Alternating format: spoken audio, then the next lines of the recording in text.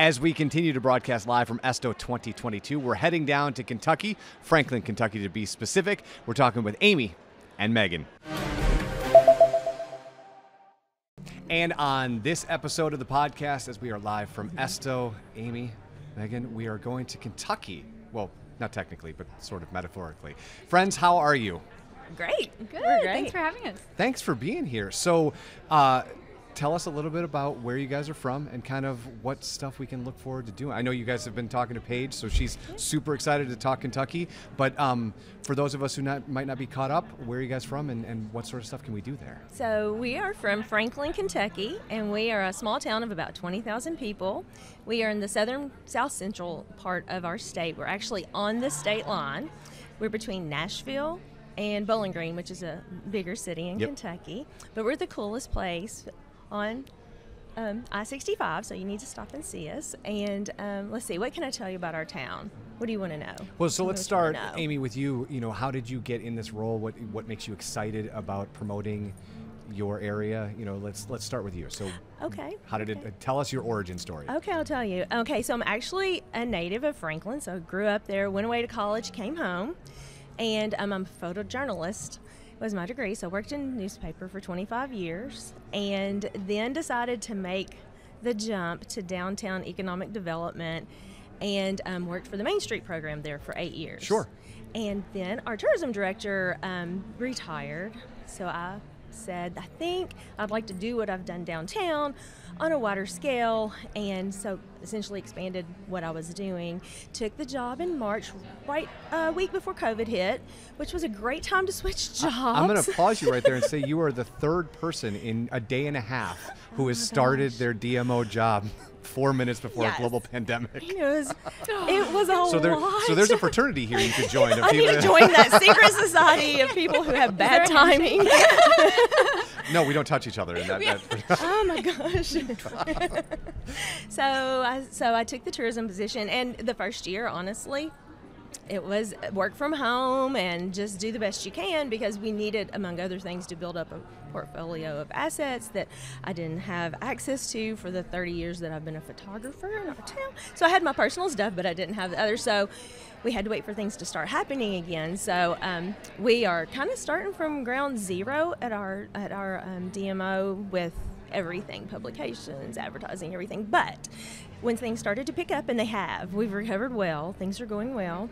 I was able to finally bump up to where I was supposed to be when they originally hired me. And then a couple of months ago, I was able to hire Megan, who has a very similar background that I have, which is awesome because she worked in the journalism field also. I worked in journalism, and then I actually worked at the newspaper in Franklin, not at the same time as Amy, but the same place. Yeah, same place. And so it was really interesting, and I have the photography and the writing background, so it really worked out. And I'm actually from Kalamazoo, Michigan, not from Franklin, so this is really exciting for me because I get to tell everybody where I'm from without doing the hands. Yeah. So what was how did you end up in Franklin? Like, what was that journey? The short version or the long, either, whatever you want to do. I went to college in Chicago at Columbia College, Chicago, and I was freelancing and realized that I wanted a full-time gig, and they always tell you, like, go immerse yourself in a market and then figure out what you want to do. And I found Franklin because of its location to a big city, but it also kind of had that small town charm, and I fell in love, and I thought it was going to be a couple year thing, and here I am 8 years later. So I've now been at this job just a few months. I started in May, and I left newspaper in March, and so it's been just super fun. So before she left the newspaper, I was already trying to get her to come, because I was like, I know what I need, and I need you to come and do this, and you'll be great. And I knew that we met each other because of the size of the town and the similarities. So I already knew her personally, but professionally, she's amazing. She's done a great job. Oh, that's wonderful. All right, so what made you fall in love with Franklin? Like, what was it that just really resonated with you? Well, there's so many unique things. The art is super particular to the area. Of course, we have the music influence coming from Nashville, and we're in that bubble. I personally love that Johnny Cash and June Carter got married there. I just think it's so cool. I was always a big fan, but then, Walk the Line came out, and it made the hype even bigger, and now just all of those little details. We have a very cool history museum and center, and you can use it to research your own history, even if you're not from the town. But you can also find like things that happened all the way back to like the Civil War era, because the Civil War was really big there. Yeah. And so we actually have a house. It's the only octagon-shaped brick home in the state of Kentucky, and it's one of few on the historical registry for the country. And it's called Octagon Hall Museum, and it was used during the Civil War to actually hide Confederate soldiers. So it was like really interesting history, and it just draws you in. 8 years later, I'm still learning things. And there's a lot of oral history there too, because so many people are, either still around and remember things. Like there's a lot of people in town who actually attended the wedding, because they were allowed to go in the church. Wow. And so they'll say, oh yeah, Johnny walked down the street and that building over there was a flower shop and he went and got her flowers. I mean, there's the oral history. It's just so charming. Yeah, the story of how they came to Franklin to do that. So in Tennessee, you had to wait 3 days, but in Kentucky, you could do your blood test, get it then, and get married the same day. So they came and brought their wedding party, but went to the courthouse, and were just going to get married at the courthouse. So when they walked in and talked to the county judge, the preacher from the Methodist church, which is across the street, said, well, why don't you just come across the street and I'll marry you in the church? So from the time it took them to get that blood test and go buy flowers, the entire town knew. If you didn't get inside the church to watch, which they let everybody in, then you were standing in the courtyard and in the street. Both my grandmothers and my mom were there. Virtually anybody that found out about it and that, got to see that. And there's a really iconic picture of them coming out of the steps when they got married, and we actually have a big blow up of that where you can stick your face through there. Everybody loves it. It's pretty cool. But the church is really, and they love to tell the story there for their 50th wedding anniversary, which is a couple of years ago. We had Charlie Daniels. We had a huge concert, and Charlie Daniels and Carlene Carter came and played, and they retold the story. They actually had the recording of the wedding, and they played that in the church. Oh, wow. And it was really neat. And a lot of their family came. It was really cool. And we had people come from all over the country because they were just insane fans. And it was an opportunity to be that close. Not only Carlene, that's June's daughter, and so she was like just there walking around and just talking to people, and she'd be like, Mama and Papa, and we're like, we're never going to get used to that. Yeah. So, really but you should cool. also talk about the inn. Oh yeah, so we have a this is silly. We have a new attraction that's not new. That's about 200 years old. The Sanford Duncan Inn is one of the attractions that we have there. That wasn't in the Sanford Duncan, the person and his family lived there. It was a 300-acre farm. We have about an acre of it now that was donated back to us, and the inn is still standing there. When I say inn, it's virtually a 2-room shack cabin type structure, but it was on the Cumberland Parkway at the time, which was the road from Louisville to Nashville, which is now 31W because they built the interstate beside it. But the stagecoaches would stop twice in the morning and twice in the evening, and you could spend the night, or you could just stop in and have a drink, or get out and walk around. But the cool thing about it is, if you look at the map of Kentucky across the bottom, it goes straight and dips down, and it comes back up and it goes straight. We're the dip, which I'm not supposed to say we're the dip in Kentucky, but we're definitely the triangular jog dip in Kentucky. And the way that happened is when the surveyors came, the Duncans wanted all of their farm included in the Kentucky side. So the tale is that they bribed them with bourbon to go around the big tree that was and make that dip. So they bribed them to come a couple of miles down, so that because in Tennessee it was illegal to duel, in Kentucky it was legal. So people would walk across that state line to that farm, have a drink, get liquored up, go outside and shoot at each other and have a duel, which is the truth. So that ground is dueling grounds. So I'm like, my mind is blown right I now. know, I'm it is just the craziest thing. I need to, seriously, from everything you guys have been saying. The name of the farm is Lincoln Pinch. And we don't know where the name came from, but the name of the farm is that. So our distillery in town, we have a craft distillery. So Mark named the distillery Dueling Grounds Distillery. The name of his bourbon is Lincoln Pinch. And Kentucky just passed where he can have an off-site tasting site. So we, as of while we got here, are able to do off-site tastings now at that on site. The actual duel. And that hasn't been open. We have it fixed, but we haven't been able to get it open on a regular basis. So now when we get back, that's our big, huge project, is we're going to start being able to have people come there and tour the site. We have a wonderful person who retired from the State Historic Society. That's his thing, was Civil War reenactments. He knows his stuff. He's in charge. I'm like, here are the keys. He tells a wonderful story. They reenact the duel, and now you can have a shot of bourbon and, taste the bourbon. It's really a cool combination for us. And we actually have dueling pistols that you load with gunpowder. So when you see the reenactment, it's, aside from any real life injury, you actually get to see it the way it was, and that's just so cool, because where else are you going to see that? So. And Sam Houston was the most famous person, I guess, to stop there. Kitty Wells. Well, no, wait, I'm ahead of myself. That's more with the June Carter. Kitty Wells also got married there. That's where I'm grabbing that. But Jenny Lynn, she also stayed at the inn. I don't know if you guys know who absolutely. she is. And she and Sam Houston are probably the most famous people that we've tracked from the records. There was a rumor that Andrew Jackson once stopped through, but that rumor is at so many attractions in the Tennessee, Kentucky, and it's very hard to pinpoint that. Also, just a random fact, during the Civil War, they burned down our original courthouse. All of the documents Got it. So that all went with it. So when people like us are trying to go back and really connect those little details, sometimes there's like that giant hole. Yeah, it's just like somebody took white out, and we go, we can kind of guess what happened, but we're still working through it, and eventually we're hoping that something will tie those pieces together, but we're always solving a mystery. We're always trying. Yeah. So we are at ESTO. It's obviously an education conference.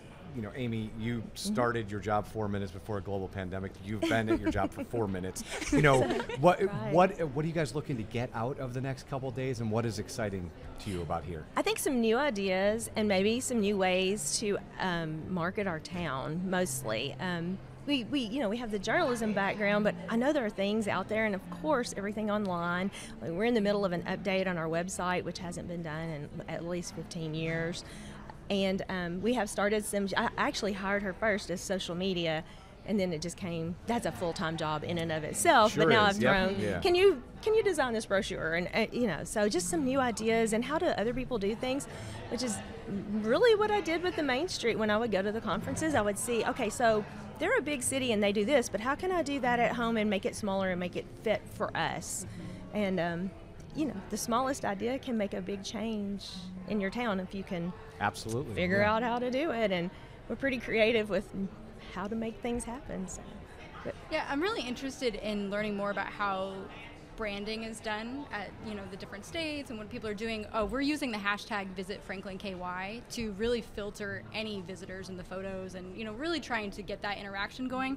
But I think the branding is the most interesting because as we heard from a speaker earlier, I mean, it's really your authenticity. It tells who you are, and that's what's going to grab people or not, because if they don't relate to that, that might be a hit or miss. So I think from the tourism aspect, just really focusing on branding, and like Amy mentioned earlier, our ideas were really starting from ground zero, not just because of the pandemic, but also because we're updating what was done a certain way for 20 years. So we really have the opportunity to make it what we hope to make it. So that's true. So Amy, my favorite question to kind of ask, executive directors in this position is, and I know you've been in the position for, let's call it 2.5 years for easy math, but are there any ideas on the top of your mind, because you've been there for such a long time, that you would like to be your legacy when you go to the next chapter? Like, is there something that you're like, this town would be super awesome if we could add this thing or do that thing? And I know maybe the dueling grounds is part of that, but is there another project that you'd be super excited about? I think what I'm most passionate about is art and our art installation. We're a very artsy town. We've got the music. Most of our music people are the musicians for the people that the artists that live in Nashville. Yep. So art and music. And my biggest thing when I left the newspaper was I wanted to be a town where people would stay. Like, I didn't want everybody to grow up, go to college, not come home. I came home for personal reasons, and I love Franklin. I did the same thing. I walked in the paper and said, I will be here 2 years, and then I will leave. And 20 years later, I'm like, I am still here. but I found that I loved the part of what I loved about journalism was telling a story. So I want to be able to create reasons for 20-year-olds to stay and raise their family there. You can still run and go and do other things. We're close enough. But I think getting that mentality there was the most important thing to me, for people to say, hey, yeah, we can live there. We don't have to fight the traffic. You know everybody. You get a flat tire, somebody's going to stop and help you. You know, some of the things that might not happen in a big, larger city. So I hope that's my legacy. I hope I've made it more livable and more attractive. I want everyone to come, but I also want our hometown people to stay. I really do. And people like you, like I've lived there my whole life, so I know what's there, but I like the perspective of somebody coming in and saying, this, we could do this and this and this, or this is maybe what you're missing. And with our public art, that's just taken a huge jump in our amount of visitors, because people are coming to see it. What we need to learn how to do is make sure that people know it's there. Yeah, for sure. Because we got really cool stuff going on there. Okay, I just want you to talk about your sculpture park, because you guys were telling me earlier, and I'm obsessed, and I'm going to come visit to see this as well as all the other things that you've mentioned. Okay, you want me to tell them? Okay, so we have a high school. We have one high school town, so we have a high school welding teacher, very creative.